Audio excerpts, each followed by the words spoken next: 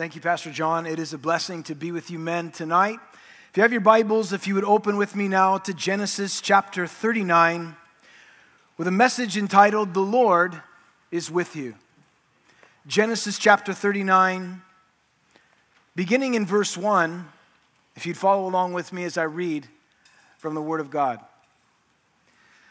Now Joseph had been taken down to Egypt, and Potiphar, an officer of Pharaoh, captain of the guard, an Egyptian, bought him from the Ishmaelites who had taken him down there. The Lord was with Joseph, and he was a successful man, and he was in the house of his master, the Egyptian. And his master saw that the Lord was with him, and that the Lord made all that he did to prosper in his hand. And so Joseph found favor in his sight and served him. And then he made him an overseer of his house, and all that he had he put under his authority. And so it was from the time that he had made him overseer of his house, and all that he had, the Lord blessed the Egyptian's house for Joseph's sake. And the blessing of the Lord was on all that he had in the house and in the field. Thus he left all that he had in Joseph's hand, and he did not know what he had except for the bread which he ate. Now Joseph was handsome in form and appearance. Shall we pray, man? Father, thank you for your word tonight. Lord, we pray that you would speak to us. Lord, thank you for your Spirit, Lord, that searches the hearts of men and is able to take the Scriptures and help us to apply them to our lives. Speak to us now in Jesus' name. Amen. The story of Joseph actually began back in chapter 37. Joseph was the firstborn son of Jacob and his wife Rachel. You may recall that Rachel was the wife that Jacob loved. He had served his father-in-law Laban for 7 years to obtain her. Eventually, as time went on, Rachel died while giving birth to Joseph's brother, whose name was Benjamin.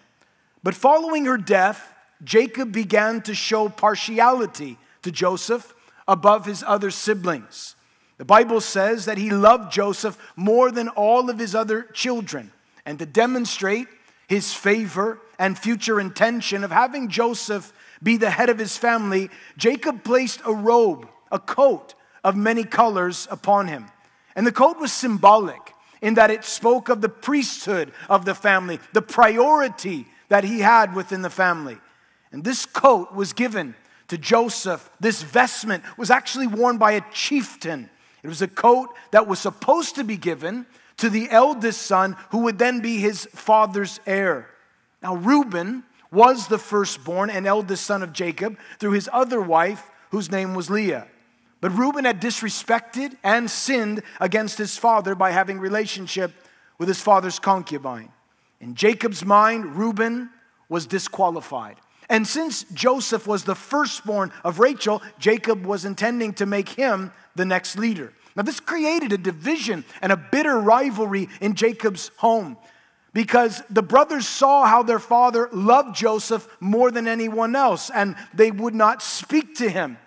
Joseph's brothers hated and envied him, and not only for the robe that he wore, but also the dreams that he had. Joseph, on 2 occasions, had 2 very unique dreams wherein he was ruling over his brothers. And he shared these dreams openly with his family. In his first dream, the family was working in a field, binding sheaves. And Joseph said, it's interesting, guys, your sheaf, they all bowed down to mine. What do you think of that? They weren't excited about it. He said, let me tell you my second dream. I don't know, it's even more intense. I'm paraphrasing, of course, but he dreamed a second dream. This time he said the sun, the moon, and the 11 stars. Let me see, 11 brothers, sun and moon. It's like the whole family bowed down to me. What do you guys think about that? They also were not excited about that dream. The dreams and the interpretations only fanned the flame of their hatred and their resentment. The brothers' animosity quickly escalated to rage and malice. And one day, Jacob's sons were keeping the sheep, and he sent Joseph to check on their whereabouts and return with a report concerning their work.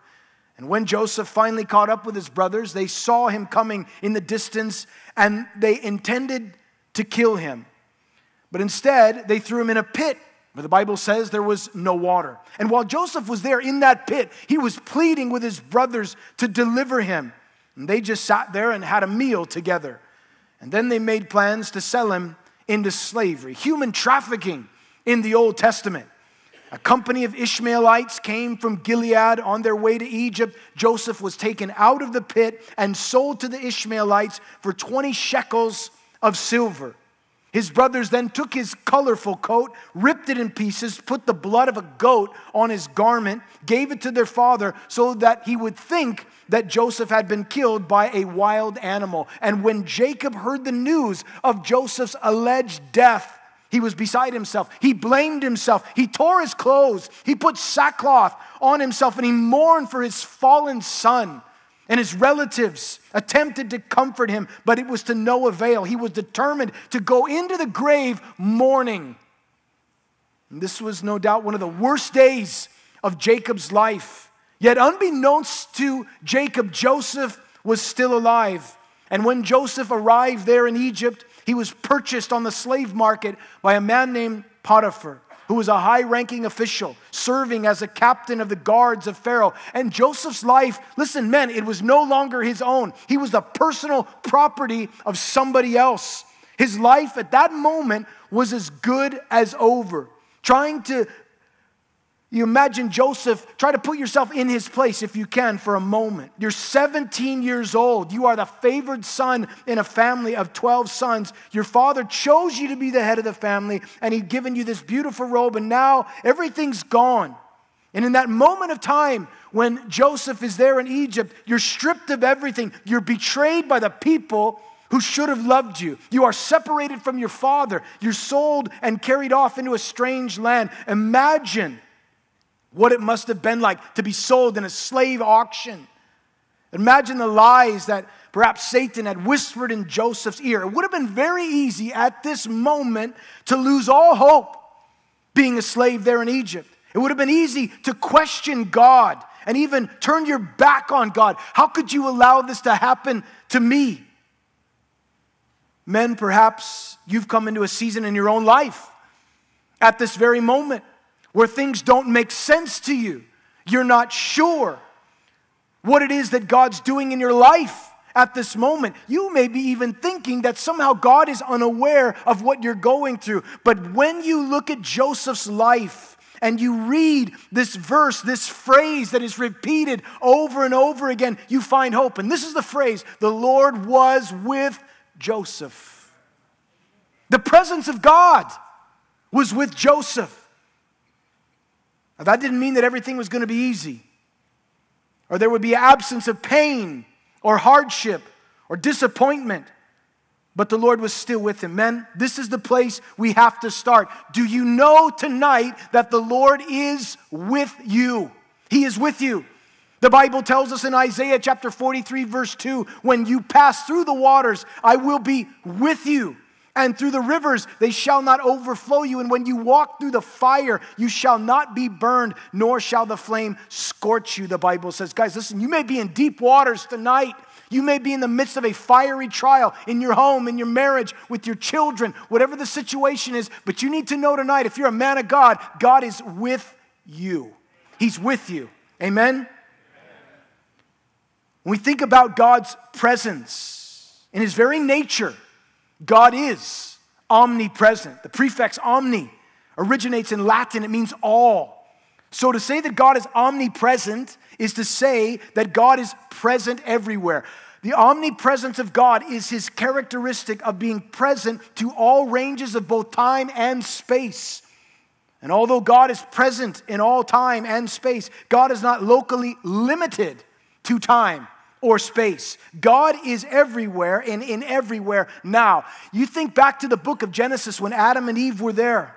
They would come into the presence of God, walk with the Lord in the cool of the day. They had this fellowship with God. But when they sinned, you remember the first thing they did is they sought to hide from what? The presence of God, as if you could get away. And God said, Adam, where are you at? Where are you? He knew where he was, but he was hiding. Itching, no doubt, with fig leaves covering his body. You think about Moses. very aware of the presence of the Lord and the importance of the presence of God, whether it was the burning bush or the cloud by day and the fire by night. Moses so aware of the presence of God that he was unwilling to move without it.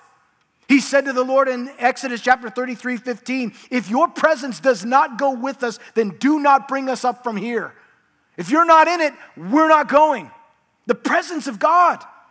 I think of Jonah, that man, that reluctant prophet where the Lord said, I want you to go to Nineveh, and he went as far as you could in the opposite direction to get away from the presence of God. The Bible tells us the word of the Lord came to Jonah. Arise, go to Nineveh, that great city, and cry out to it, for their wickedness has come up before me. Verse 3, but Jonah arose to flee from Tarshish from the presence of the Lord.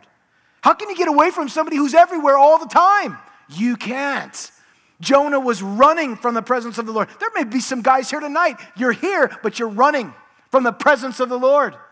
In your private life, you're hiding from the presence of the Lord. Listen, Jeremiah, the prophet, said it so well in Jeremiah 23:24. He said, can a man hide himself in hiding places so that I don't see him? Declares the Lord. Do I not feel the heavens and the earth, declares the Lord? You do, Lord. I think of my children when they were little, when they would try to hide from me. And they would go like this. As if I didn't see them. You're right in front of me. You can't see me. I see you. God sees you tonight, man. And let me tell you something. He sees you and he loves you. He's committed to the work that he wants to complete in you. The psalmist declared, where can I go from your spirit? Where can I flee from your presence? If I ascend into heaven, you're there. If I make my bed in hell, you're there. If I take the wings of the morning and dwell in the uttermost parts of the sea, even there, your hand shall lead me, your right hand shall hold me. If I say the darkness shall fall on me, even the night shall be light about me. Indeed, darkness shall not hide me from you, but the night shines as the day, and the darkness and the light are both alike to you. Guys, you get the idea. God's presence is everywhere all the time. He is present. And when you are aware of the presence of God, it makes a dramatic change in your life. Your worship is different. We tell our church, hey, listen, let's worship Jesus like he's here, because he is. I mean, what a difference that makes. I'll fly away. You know, really? I mean, he's here. What's it going to be like? You're going to worship him like he's here. We encourage you in that way. When you know he's here, when you know the Lord is with you, he won't leave you. Doesn't matter what you go through. You can even persevere through pain and disappointment if you know the Lord is there. As painful as it was for Joseph to be betrayed, maligned, and sold, the Lord was still with him. And there was clear evidence of the presence of the Lord because the Lord blessed Joseph in all that he was doing. But listen, man, he had to persevere. He had to continue to trust God. Look at verse 3. It says, his master saw that the Lord was with him, and that the Lord made all he did to prosper in his hand. And Joseph found favor in his sight and served him. When Joseph arrived in Egypt, he could have taken several paths. He could have adopted the customs of his new land. He could have abandoned his God and embraced the polytheistic religion of Egypt. But Joseph stayed the course. He was aware of the presence of God. He was purchased by Potiphar, but he belonged to God. He had made up his mind. This is how things are going to go in my life. It made no difference to Joseph whether he was in his father's house in a pit or the possession as a slave in the house of his master. Joseph had purposed in his heart that he was going to do what was right. And when you are, men, aware of the presence of God in your life, the same is true for us. You seek to live in obedience to the Lord. You seek to be faithful to the Lord. The Lord's hand was upon Joseph in such a way that everybody around him could see it. His master took note of it. There was something unique about the way that Joseph did his job. He was a standout among the rest of the servants. The favor of God was upon his life so that the ones who were in charge of him saw God's blessing. Men, if you're aware of the presence of the Lord, the omnipresent God being with you, it affects how you live your life. You know what else? It affects how you do your job. Joseph's on the job. He's on the clock. And he's doing it in such a way that he wasn't just working for Potiphar, he was working for God. Men, listen, your job, where you labor, where God has placed you, that is your mission field. This is the place, the platform that God has given you. He's put you there for such a time as this to work with those guys, the foul mouth, those that they just party all weekend. Whatever the need is, He's put you there. They watch how you work. Christians should be the best employees in any company because they work for God. It's all right to clap for that, men. It's okay. Hopefully that's your heart. And you realize that the way you work when the boss is watching and when he's not watching, because ultimately the Lord is with me in everything that I do. The Bible says, whatever you do, Colossians 3:23, do it heartily as unto the Lord and not unto men. Listen, guys, what do people see when they look at our lives? Do they see men of integrity, men of our word, or do they see carnal men? Do they see spiritual men full of faith and of the Holy Spirit? Do they take note of the fact that we've been with Jesus? This should be something evident to those who watch our lives. As Joseph persevered in light of the presence of God, he remained faithful and God gave him favor. And even, it says here, he was promoted because the blessing of the Lord was on all that Potiphar had in his house and in the field. As Joseph began to serve Potiphar and ultimately serve the Lord, the work of his hands were blessed. He was promoted because he was faithful. When you're aware of the presence of God in your life, when you are aware of the fact that you are never alone, that He is always there, you know what that produces in your life? A sense of desire to be faithful with whatever it is that He's given you. Faithful in the little things, faithful in larger things. Not despising the day of small things. You want to remain faithful with what you've been entrusted with. What has God put into your hands? What has God made you a steward of as a man? Are you faithful with that? Faithful to your wife? Faithful to your children? Ultimately faithful to your God? And Joseph was also given power and greater responsibility, greater authority because he was godly. Because he was godly and he understood the presence of the Lord, he could handle authority. You ever work for somebody who got promoted and they couldn't handle authority? They just got a different colored vest than you. That's all. There's nothing different. Your vest is a different color. It doesn't mean anything. Well, it meant something to them. This is the gold vest. You wear the red vest. I'm in charge. And they just didn't handle authority well. But listen, when you know that the Lord is present with you and that you are under authority, you know how to handle authority. You're not a tyrant, you're a servant. You're a servant leader in your home because you know you have a master and his name is Jesus and he's holding me accountable because he's with me. It changes everything. I want to be faithful. In every investment, in the field, in the house, it was blessed. Every investment he made, everything that he did, everything that he got involved with, filtered through the fact that the presence of God was with him. I wonder if I think things through like that. Am I aware of the fact that when I wake up in the morning and I get in that car and I go, wherever it is you're going, Lord, you are here. You are here. You are present with me. An ever-present help, the Bible says, in time of need. You're right here. Joseph was able to handle prosperity. Few people are able. Joseph was able. And yet he remained true to his convictions. He didn't compromise. Listen, when you are aware of the presence of God, you seek to stay away from compromise as opposed to run after it. And we see that in Joseph's life because the test didn't end. Man, everything's going, fairly well as it can be for a slave in Egypt. He's got favor. He's got responsibility. The master says, you know what, Joseph? You're in charge of everything. Take care of it. And he trusted him. And the reason why he was trustworthy is because of the fact that he was aware of the presence of God. Man, I want to pause here for a moment. I feel like there's something that needs to be said, and this is it right here. Man, listen. When you're aware of the presence of God, you will walk in transparency with your bride and honesty with her. If you're not aware of the presence of God, if you don't think that he's around or he's aware, you won't. And I'll tell you, there's nothing, over and over and over again, one of the things that kills a relationship is dishonesty, a lack of integrity. That direct message that you received, dude, delete it. Don't even mess with that. That email that it was so sweet that Get out of there. You know, we're just texting. It's for business. Really? What kind of business? Why don't you let your wife answer and see how much business is going to be taken care of? She'll give you the business. You have to be a man of integrity. And I'm telling you, this is stuff that keeps coming up. And listen, I'm not just saying it from here. I'm saying it to myself. There's men, godly men, who've got wrapped up in things, went the wrong direction because they forgot about the presence of God. That God was present when they were involved in that, or God was present when they started using their fingers, or God was present when they stepped in that direction. Joseph was unwilling. The only problem Joseph had, really, he was handsome. Like Pastor Ken Graves, you know, he's kind of like that kind of guy.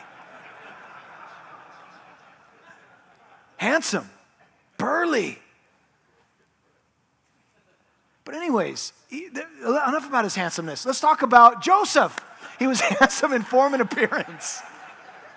And the amazing thing about it is not only did Potiphar know that Joseph was good at what he did, Potiphar's wife kind of liked Joseph. More than that. It was more than just, it was like. It was beyond that. It was lust. Look at what it says, verse 7. It came to pass after these things. Man, things are going so well. After these things, his master's wife cast longing eyes upon Joseph. And she said, lie with me. Oh, this always gives me the creeps, man.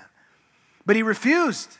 And he said to his master's wife, look, my master doesn't know what is with me in the house, and he's committed all that is into my hand. There is no one greater in the house than I, nor has he kept back anything from me but you, because you are his wife. How then can I do this great wickedness against and sin against God?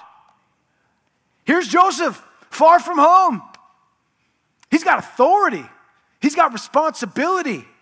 He's facing a real temptation. But Joseph was aware of the presence of the Lord. The Lord was with him. He was with them when people were watching, and he was with them when people weren't watching. Gentlemen, listen, who we are in the dark is who we are. That's who we are. When nobody else is around, that's us. It would have been easy, though, for Joseph, wouldn't it? To play the victim. Oh, man, we got a culture of victims. Look at you, Joseph. Man, you've had a hard go, man. Look at what your brothers did to you. You know what? Why don't you commit adultery? You earned it. I mean, really? You start rationalizing, you start thinking that way? It would have been very easy. He'd suffered great loss. He lost his mom. He lost his dad. The people had betrayed him, his own family. I mean, left him for nothing, sold him for less than $100 as a slave for the rest of his life. I mean, that could hurt. And Joseph could have easily allowed his mind to travel in that direction. Think, you know what? Whatever. When in Egypt, be an Egyptian. I'm doing it. Who cares? No one's going to see. I've earned it. I have a right to this. Oh man, the danger of justifying emotional or physical affairs. My wife doesn't treat me well. You know what? She doesn't respect me. She doesn't respect me. Huh? But this girl at work, she respects me. She thinks I'm funny. That's because she doesn't know you, man.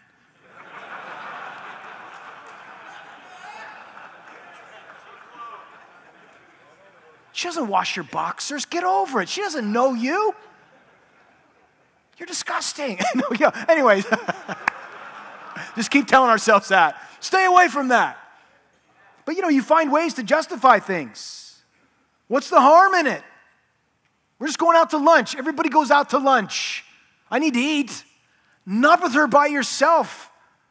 What are you doing? Can a man take fire into his bosom and not be burned? The answer is no. No. You put fire here, you're going to get scorched. And you're going to bear the scars forever. And sometimes you know what we have to do? We have to talk to ourselves in a way that really just talks it out. Just talk it out. Talk it out. Hey, do you want to lose your wife? No. Do you want to lose your kids? No. Do you want to lose your ministry? No. Then what are you doing? Run. Flee. Here's Joseph. But notice this, man, this is good. When you're aware of the presence of God and compromise comes in front of you or temptation comes to you, notice the immediate refusal. Immediate. There's not even like, well, how do you really feel about me? No, there's not even a question. He immediately, it came to pass, she says, lie with me. And he said, he refused. He refused his master's wife. Shut down. Shut down. Cancel. Boom. Forget it. Out of my face. Woman. This is not even a conversation. We're not having it. It was Charles Spurgeon. I love it. He said, learn to say no. It will be of more use to you than being able to read Latin. Learn to say no. Say no. Turn from it. Joseph, listen, guys, here's the thing. Because of the presence of God in Joseph's life, he had already made up his mind before the temptation came. It was already decided. It's not like, hey, why don't we dance a little bit, have a few drinks, and then, well, let's see where it goes from here, and then I'll make the decision. Don't be a fool. Like, you said no from the jump, from the very beginning. No way, not even. And then he just refused. You have to make the decision before, guys. You don't make the decision in the midst of. I think of Daniel in Babylon. Remember when he went down there? Offered him all the king's delicacies. Man, look at all this. Daniel said, no way. He had purposed in his heart that he would not defile himself with the king's delicacies. Too many brothers in Christ are falling. Too many guys in ministry are falling. Because I'll tell you one thing, the lack of a fear of God and the awareness of the presence of God. We need to know the Lord is with us. I think Joseph made decisions early on in his life not to compromise in important areas. And so because of that, he continued to make those decisions. There was a cemented moral conviction to be the foundation of his life. I guarantee you that when we get to heaven, if you could say, hey, David, that was awesome what you did with Goliath. Anything you do differently in your life?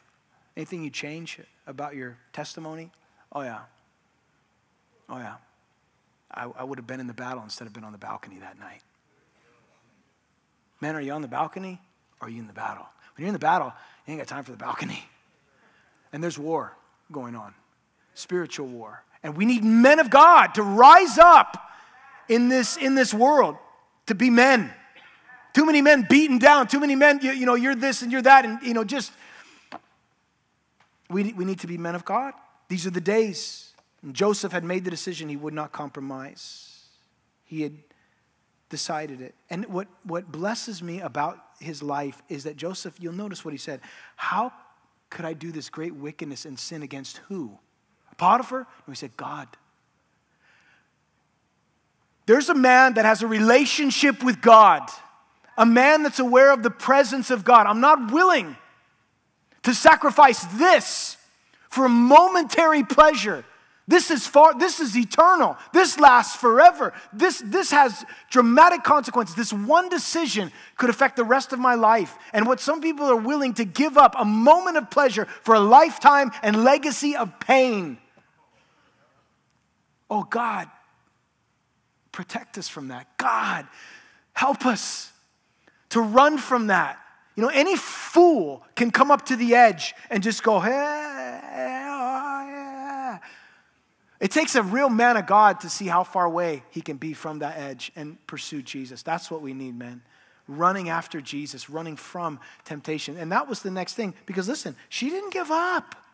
This lady was relentless. You'll see in verse 10, so it was as she spoke to Joseph day by day that he did not heed her, to lie with her or to be with her. But it happened about this time when Joseph went into the house to do his work, and none of the men was in the house, was inside, that she caught him by his garment, saying, lie with me. But it says he left his garment in her hand, and he fled and ran outside. You notice this? The temptation didn't let up. Guys, there are things that we are going to battle until the day we go home to be with Jesus. But we fight it. There was resistance. You know what resistance training is? It's resisting in order to make you stronger. The more you resist, the stronger you become. But if you don't resist, the weaker you become. The closer you get to it, the more you give into it, the less strength you'll have. You know who could talk about this? Samson.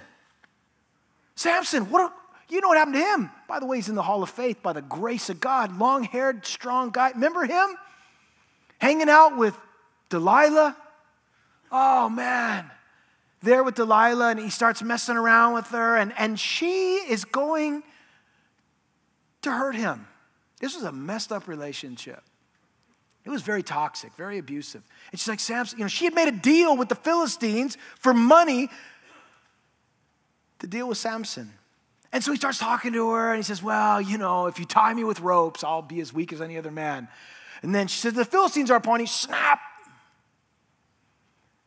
He said, you know what, actually, you need new ropes. Those ropes were not, you need new ropes if it's going to work. Okay. This is what's crazy to me. Like, who lets a woman tie him up? Samson was so gone in his mind. I mean, just fall asleep and tie me up? Not good. You ought to get out of that relationship. Bondage, for sure. That's bondage. He's tying you up. And then the Philistines are upon him. Snaps the ropes. Samson, you don't love me, man. You don't love me. He's like, all right. If you take my hair and you weave it in a loom, I'll be as weak as any. He was a very sound sleeper. She took his hair and weaved it in a loom. And he just, Samson, the Philistines are upon you. He's like, the loom is flying around. He wakes up, gets himself free. What are you, nuts? Then he says, you know what? Told her all his heart, listen, if you shave my head, I'll be as weak as any other man. See, the problem with Samson, he didn't realize he was as weak as any other man. That was the problem. And the closer he got to the fire, the less resistance, the weaker he became, until he ended up grinding in a mill like an ox with his eyes poked out. But Joseph, exact opposite. He's resisting. Why? Because he was aware of the presence of God. There wasn't any excuses for Joseph. He continued to resist, and he even avoided the situation. And when it came time, he ran. Joseph knew that it was better to lose one's coat than to lose one's character. And so he ran. He retreated.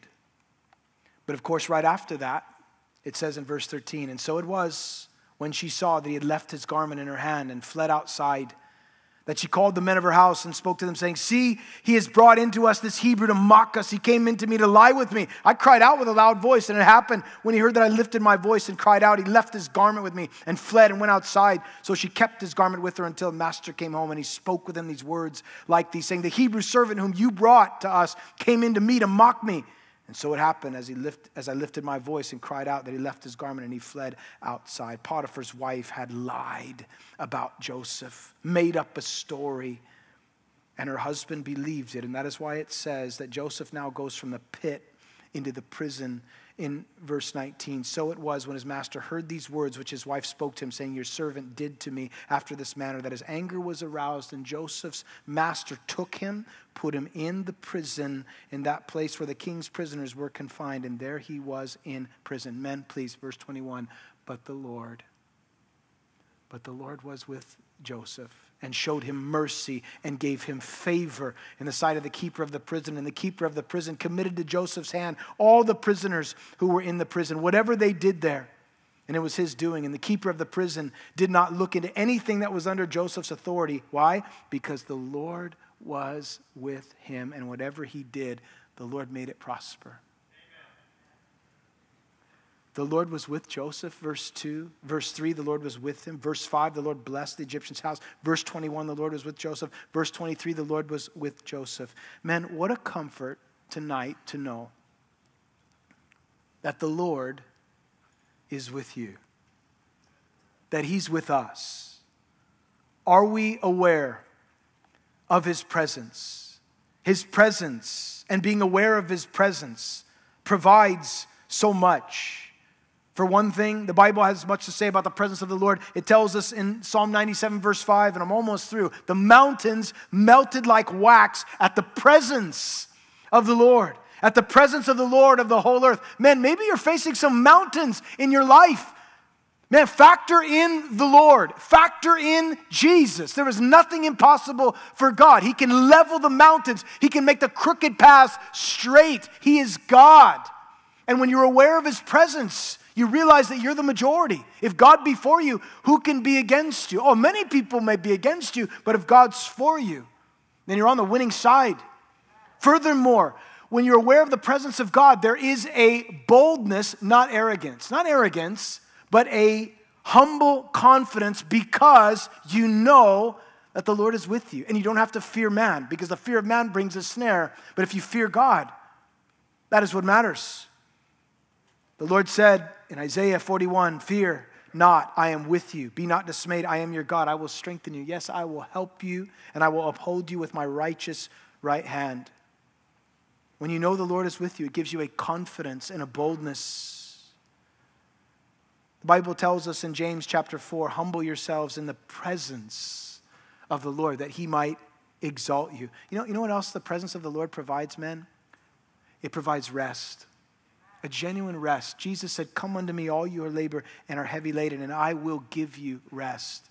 You come into the presence of the Lord, and you find rest there. The Bible says, he who dwells in the secret place of the Most High shall abide under the shadow of the Almighty.